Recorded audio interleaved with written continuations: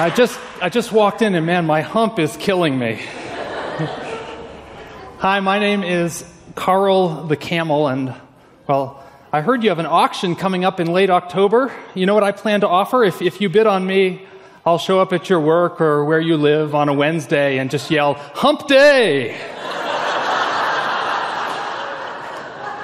I'm here today because it's the water service and know a thing or two about the importance of water. Camels, you see, live mostly in the desert, and so we know how precious the cool, refreshing waters of the oasis are. Now, don't get me wrong, I'm not complaining about living in the desert. See, camels have all sorts of special things to help them survive. We have special feet that allows us to walk on the sand. We have nostrils that can trap moisture inside our bodies. We have long eyelashes to keep the sand out of our eyes. And of course, we have a fatty hump that helps our bodies to stay cool in the hot desert sun. I like to sing a song about my hump. It goes, my hump, my lovely camel bump.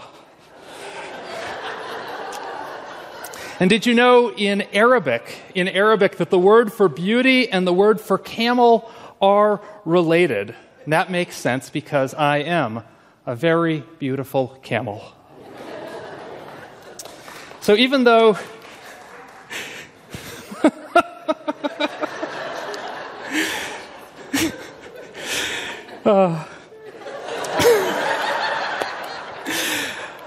even though camels don't need a lot of water, there are other parts of a camel's life where we can feel thirst. The other day, I was at the camel playground, a playground that I'd never been to before, and there were a group of camel children having a fun time playing games. I was a little nervous, but I got up my courage and went over and asked if I could play with them, and they were so mean to me.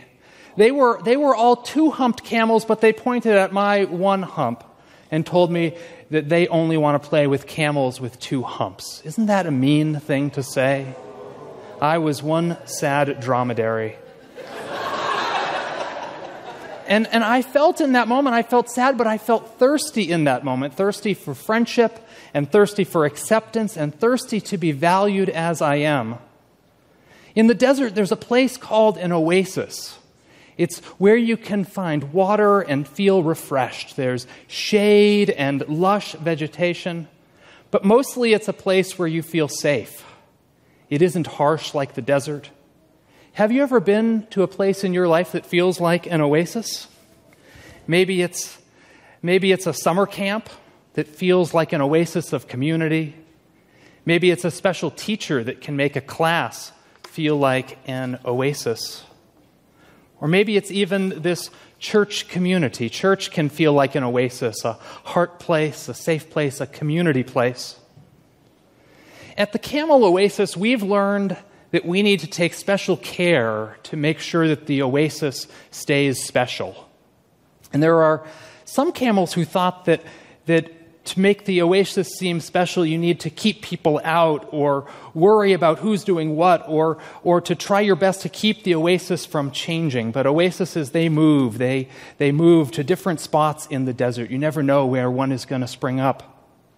What makes an oasis wherever it is hospitality, is welcoming everyone in to partake of that cool water. It's treating people as you would want to be treated. And it's remembering that in the oasis of community, we all have a responsibility to do our part.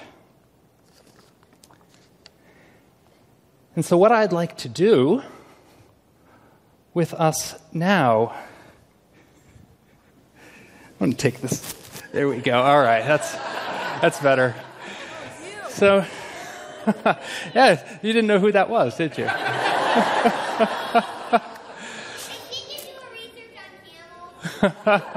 I did. I did a research project on camels. I learned a lot about them on Wikipedia. What I'd love for us to do is to try something that I call embodied meditation. As Unitarian Universalists, we often get up in our heads and into our thinking cells, but embodied meditation allows us to really feel in our body. And so you can do this. You can do this sitting, or you can do this standing, however you would like. And so if you'd like to stand, you can stand. If you'd like to sit, you can sit. All right, we have one stander. Thank you. And so what I'd like to do is have a few moments of meditation together, and then we'll sing together. So let us begin this time of meditation by taking in a few deep breaths. Breathe in and breathe out. And breathe in and breathe out. One more time. Breathe in and breathe out. I want you to imagine with me. I want you to imagine that you are traveling on a journey through the desert. I want you to move your toes and feel, if you can't, imagine the sand, the dry sand underneath your toes. I want you to see, if you can't, imagine the wind blowing across the desert. Let's see if you can't imagine the high sun at noon and the cool breeze of night. And see if you can imagine the million stars in the sky. I want to imagine that as you are on your journey, you come to that oasis place, that place of rest and refreshment, that place of hospitality where you're welcomed in, that place of cool water that you drink. Imagine feeling that cool water flow through you, flow into your belly, flow into your arms and your legs, and feel the shade above you.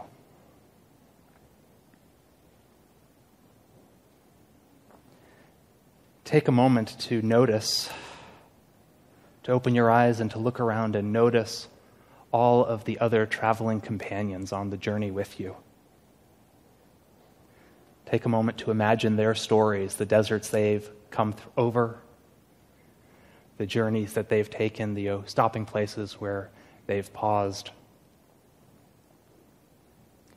Imagine in your heart being fully welcomed and loving the story of each traveling companion so much that you fully welcome them here. I invite you to pause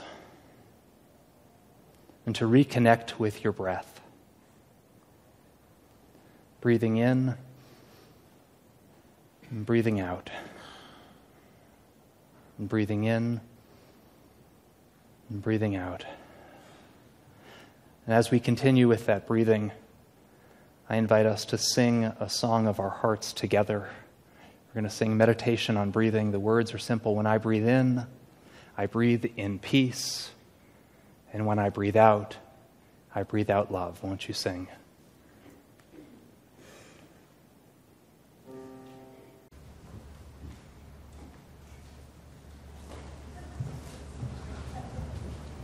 Good morning. This morning, we worship as an entire community of all ages. Many of you brought water for the water service, which we will do at the end of the service. We as individuals bring water to the service as a symbolic act to mix and mingle all of our waters together. Why do we bring water? Well, water is awesome. Water is necessary for life. Plants and animals need water to survive. When plants don't get enough water, leaves droop and wilt, and become yellow and brown. When animals and human beings don't get enough water, they suffer from what is called dehydration. Dehydration can be a serious medical condition. When people are dehydrated, they become irritable and weak and sluggish and dizzy. They can get headaches, feel confused, and even faint. That's what happens to us when our bodies are thirsty. Water is an essential element of life. But it is also possible to imagine that our spirits, like our bodies, can be thirsty too. Think about it. When we are safe and cared for, when we are curious and interested, when we are joyful and delighted, we can feel nourished, quenched, filled, refreshed, and cooled in our spirits too, as if we are full of cool, sweet water. It is also possible for our spirits to feel dry and thirsty. When we are tired and uninspired, we feel dry. We are restless. We are unsatisfied. A deep longing can feel like thirst. In the Hebrew Bible, there is a book called the Book of Ezekiel. Ezekiel was a prophet. A prophet is someone who can see the problems of the current day with a clear vision and who speaks powerfully and passionately about those problems and how they might be changed. And he can or she can often be irritating to the people who hear the prophet. Ezekiel lived about 2,500 years ago. He lived in a time that was very difficult and a lot of people were suffering.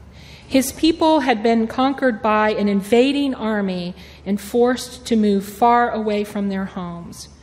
In the story, it says that the people were so sad that they cried out in thirst in their spirits. Our bones are dried up, our hope is lost, we are cut off completely. In the book of Ezekiel, there is a famous story that Ezekiel had a vision that came to him in a dream. In his dream, Ezekiel dreamed of a valley of dry bones, land so parched that there was not much but cactus and rocks and bones bleached white by the sun. In his dream, Ezekiel hears the voice of his God asking him, "Can these bones live?"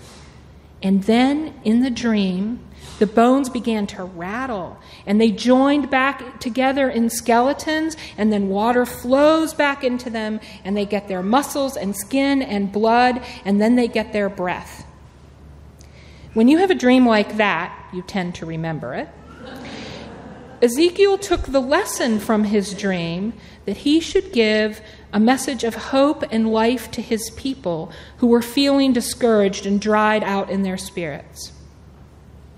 So today, we come together once again as a community to begin our church year together. What do you thirst to bring to the community?